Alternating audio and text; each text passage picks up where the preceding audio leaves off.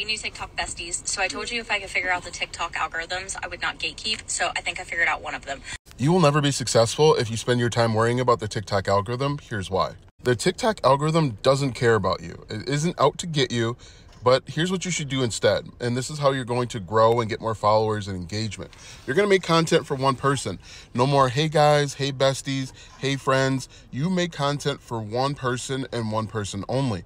Number two, stop trying to be perfect. Some people never release good content because it's not quote unquote perfect. What you've got to realize is that your good is someone else's great, and people will elevate your status just by releasing videos. Number three, you want to get more views? Take advantage of trending topics. What's the current topic that everybody's talking about, and make it incorporate it into your niche.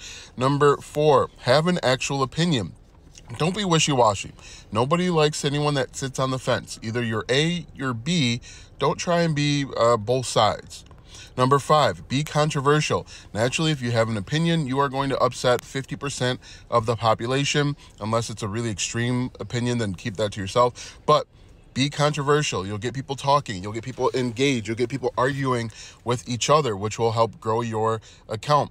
Number six, be consistent. If you have a plan to upload 3 videos per day, upload 3 videos per day. Don't make excuses for yourself. Just upload the videos. Number seven, be helpful. People that grow solve problems. Influencing is dead. Solving problems is what's growing accounts.